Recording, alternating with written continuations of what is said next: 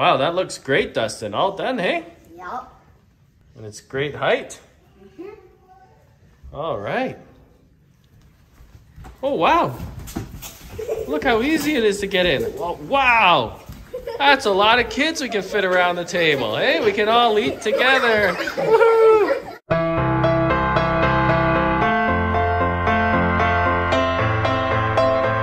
So, Dustin, what are we doing here today? We are going to discuss why we need a custom-made table. For it here? Yes, right here. Why? Why do we need a table? This thing looks pretty good. It's sturdy. Plastic's practical. Well, the first reason is because this is an irregular shaped space.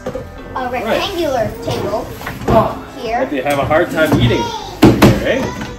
Yeah, a rectangular table here doesn't fit. Oh, right. The second reason is that there is a bench here. When you shimmy in, you bonk your legs on the like four this? table legs. Oh, that really does hurt. Yes.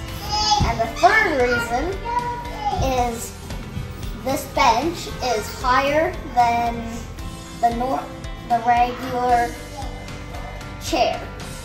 It's around 3 inches taller. So if I ate my dinner like this, I'd spill all my dinner on my shirt. Yes. Oh, so we need a custom table for this space. Yes. Our journey on this project began several months ago when one of our family friends said they needed something made for this unique space in their house. This was when Frog Dog Creations was born. Why the name Frog Dog? Well, our puppy has this pose when he lies down where his hind legs are spread out sideways like a frog. Our journey begins at the proposal phase. We had to sell this idea to our friends and convince them that we could handle this project and deliver a high-quality product that wouldn't fall apart in a year. Being our first father and son project, our price had to be competitive. After all, we're just a couple of amateurs. Dustin learned to put his ideas into pictures by making an animated slideshow for his presentation. After many practice runs, he was ready for the big day. He presented a convincing argument of why there is no other sensible solution than a custom table, and why Frog Dog Creations is the best choice for this project. Why choose Frog Dog Creations? Because we are confident we will build you a better quality product at a lower price than any reputable premium specialty designer high-end furniture store in town. Because we use super skilled Chinese child labor. With the client's go-ahead, we drafted up a design and estimated the cost. With our plans in hand, we went shopping. Before this, Dustin hasn't done much carpentry apart from helping me drill and screw. But I thought he is now old enough to take on many of the tasks required to finish a table. Over my years of carpentry, I have realized it's not the sawing and gluing that is the most important part of carpentry, although they are definitely the most exciting. Rather, it's the finishing that takes the most care and time, and many of these tasks Dustin can handle.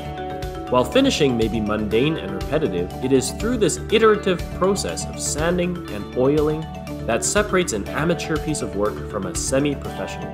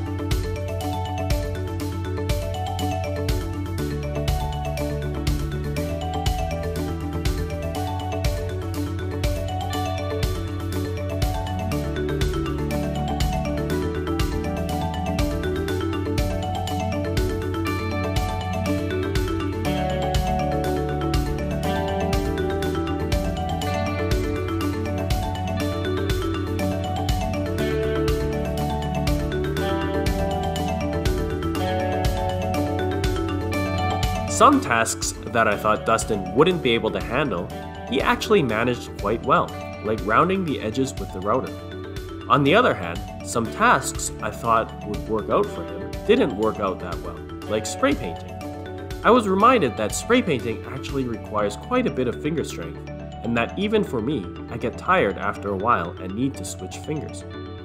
Although Dustin could drill holes through the metal plate, he was twice as slow at it than I was, because he just didn't have enough weight to bear down on the drill bit. One thing I learned is that although he may be capable of doing some of the work, his physical strength and weight do not allow him to do it effectively. Overall, I was quite impressed with how much Dustin could handle and how eager he was to work on the project. It turns out, however, that it may be I, not Dustin, that is the cheap labor.